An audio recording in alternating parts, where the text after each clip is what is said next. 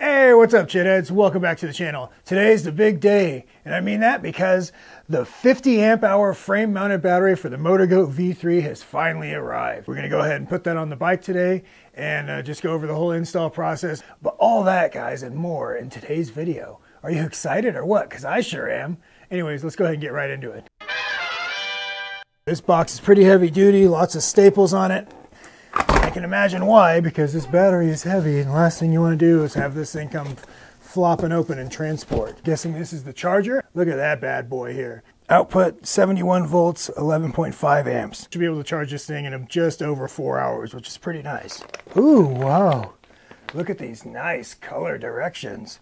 You know, when I see stuff like this, really makes me wish I could read. This looks like a upgraded kickstand and compensate for the fact that the battery is going to add a significant amount of weight. Battery cable here. Holy crap, this thing is heavy. Check it out, guys. Nice branding on there. It's got the goat silhouette on both sides. This is a nice looking battery unit, and this looks like a battery blender. According to my scale, this bad boy weighs 51.8 pounds. It's funny here, looking at the directions, the first couple of steps are showing you taking it out of the box. Well, thank God those are the directions, right? Because I would have never figured out how to take it out of the box. I would have just left it in the box the whole time. Okay, first thing we gotta do here, we're gonna take off this, we're gonna switch the kickstand out.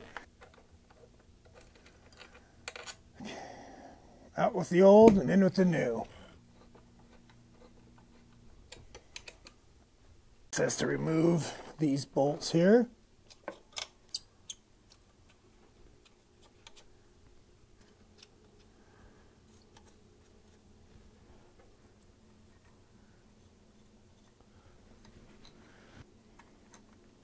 There's 4 Allen bolts underneath to remove the saddle.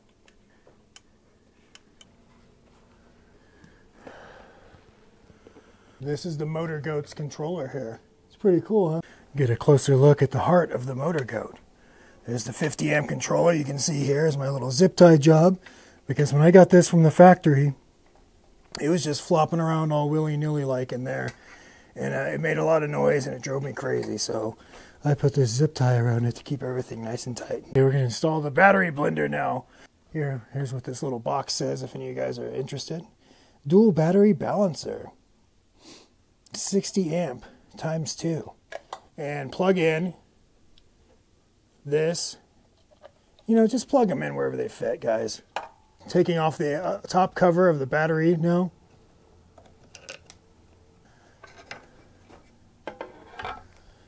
That's pretty nice. We're going to go ahead and affix this to the bike now. I'm going to put those strips in first, and it has this 3M tape backing on them. I'm going to give all the contact points a nice wipe down so that these 3M tape strips stick as good as possible.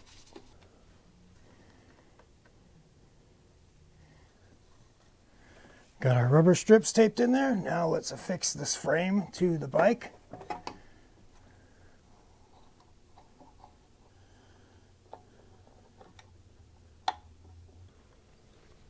We have all the screws in there. This frame is in there nice and tight. Now I'm going to put this battery back into the case. I like how the case has rubber all around it, so it feels like it's going to be in there nice and tight and not rattling around. Make sure to replace these rubber blocks on the top. Put our little goat door back on here.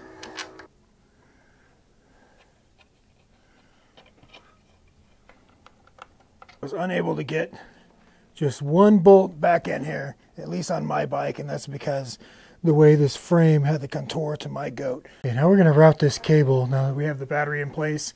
So yeah, that's why they want you to route the cable like this. Okay, I should have everything plugged in now. I'm going to just make sure the bike turns on before I put the seat back on. Just the frame battery plugged in right now. I want to see if the bike turns on. No. Yep, now it's on. Press this little button here on the side, needs to be pressed in. Okay, so this is showing 67 volts, so it doesn't have a full charge, 78% on the charge.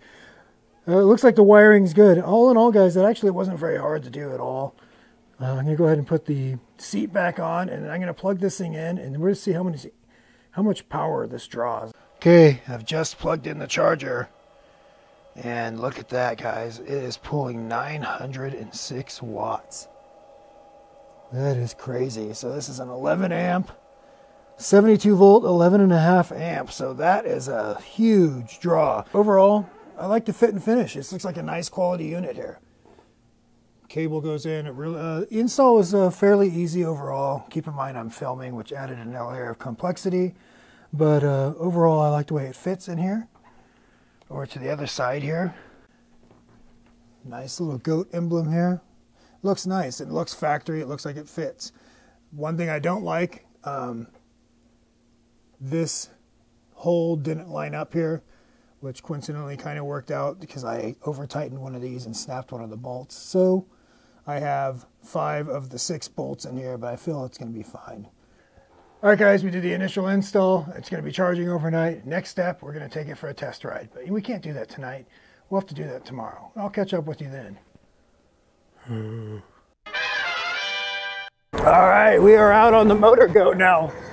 I have to say, first thing I noticed is before I got on this bike, I have to move the bikes up and down my stairs. I'm on the 2nd story. And boy, let me tell you, this bike is heavy now. That being said, now that I'm on the bike, it doesn't feel much different at all. You do feel the weight a little bit in the bottom, but it's hardly a problem. I know some people report that they get a couple of miles an hour extra because of the voltage dip, but we'll see. We'll see when we get there. I feel like with this, the 50 amp hour battery and the 25 amp hours, 75 amp hours of capacity on here is ridiculous. I got 38 miles on here with just the 25 amp hour battery.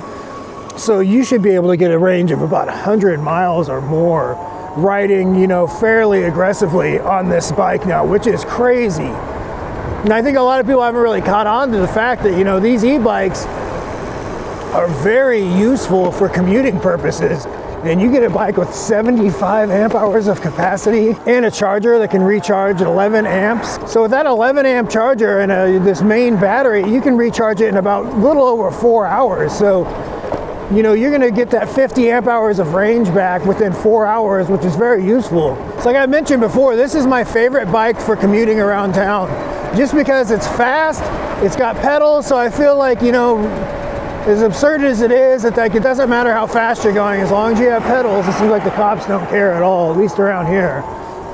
So yeah, you guys can just zip around town really fast on the Motor Goat. Where a lot of other e-bikes can go 30, 35, this bike like easily goes 30, I'm going 35 right now and I'm not even really trying. So this bike is really fast. So if you want to like get across town in a short amount of time, this is the one for you. This is my favorite commuter bike if I'm going to be riding on asphalt. You know, sure, the e-motos are faster, they get a lot of attention, and they're harder to lock up, they're heavier, you know, there's a host of things with the e-motos. This is my favorite electric bike to commute on across town. But that being said, it has a lot of limitations. This bike is not good at off-road. And it's going to be even worse at off-road now that it's got another 50 amp hour battery on it. But yeah, this bike is what it is. This is a little motorcycle, and it feels like it when you're riding, especially with these street tires. It's just fun to zip around. You feel like Tom Cruise from Top Gun. But so far, so good. The battery's doing what it should. I wanted to update you guys in my review. I mentioned that the battery gauge was not updating real time on this bike. And somebody in the comments mentioned that if you update your bike using the Bike Go app, connect it to Bluetooth to your bike, it will automatically update. And that's what I did. And lo and behold, the battery gauge does update in real time now. So update your bike, guys. If you have a Motor Goat, update it. But unfortunately, it does not fix the odometer and tripometer being linked together. So as of now, you still cannot reset your tripometer without resetting your odometer, which is just mind-boggling to me that that's a real problem. That seems like it'd be so easy to fix. Man, this bike, it just cooks. You know, having the excess range may not be for everyone, but I happen to really like it. The stock range on this bike, I feel like is pretty acceptable, especially if you're not riding, you know, in full power the entire time. You can get pretty far on this bike. But I have to say, I have a Dual Star E-Cells bike, and having the dual batteries on that and the extra range it provides, it just opens up a whole nother world of rides.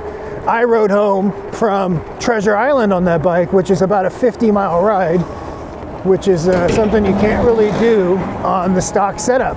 And that's another thing. With this bike, I'm going to be able to ride ridiculous distances. So it's going to open up a lot of possibilities as far as commuting or rides you want to take or whatever, you know.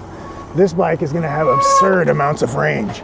And with that faster charger, say you take a lunch break, you plug this bike in for an hour with that 11 amp charger plus the 4 amp stock charger for the top battery, because they do charge separately still.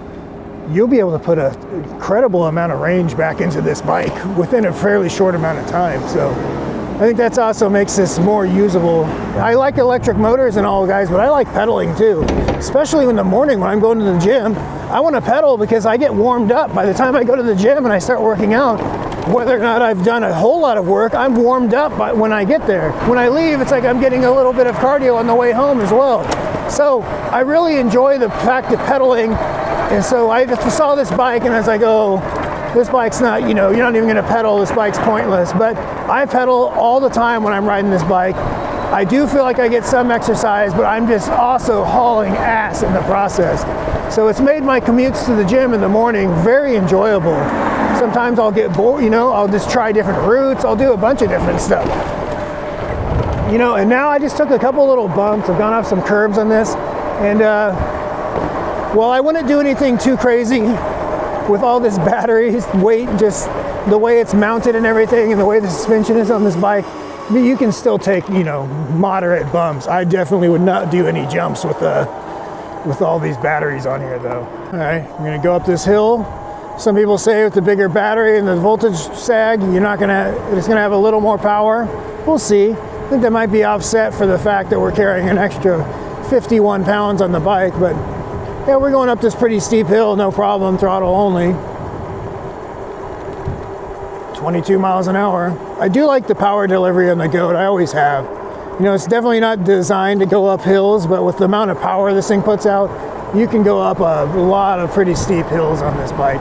Okay, once we get on the main road here, we'll try the top speed test. So throttle only, guys, we're at 40 now, 39, 40. Still going 41, 42. Going up a slight hill here, 42 pointing to 43 now. Still going up a slight hill. I was cruising at 41, 42, going up a hill. 43, 44. Man, this bike is so quiet. I don't know if that's coming across in the video at all, but it's just, one thing with these direct drive motors, they seem like they just float along. They don't have any, they don't make much of a noise to them. You can hear it at a low RPM, but not once you get going. Okay, we're gonna go downhill a little bit here, and we'll definitely pick up some speed. 45, 47, 48. I'm not gonna stay on the throttle too long, but yeah, guys, there you go. This bike is definitely quick. Have no problem at cruising at like 42, 43 miles an hour on the throttle only. Keep in mind, I'm about 245 pounds. Plus I have a backpack on with my gear right now, so probably on 260 pounds worth of weight on the bike right now. That's me, plus that extra weight of the new battery. So this thing still has no problem going over 40 miles an hour. One of my favorite things about the MotorGoat, guys, is the ability to create chaos doing this. That rear tire lock up on this bike is so fun. Especially when there's people around, you get some good reactions.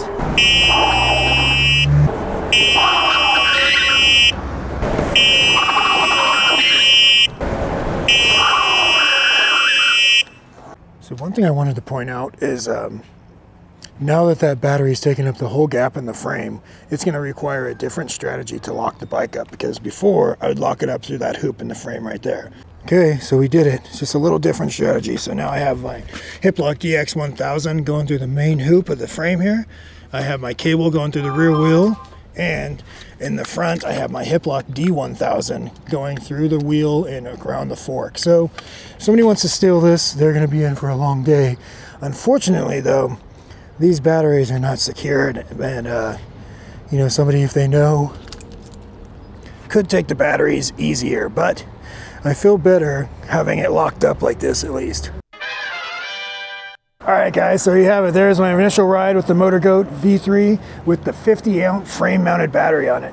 So I'm showing 94% on the battery gauge. Typically, just going to the gym, hard riding, I have 80% left. So guys, this can make for some absurdly long rides in the future. This is what I plan on doing.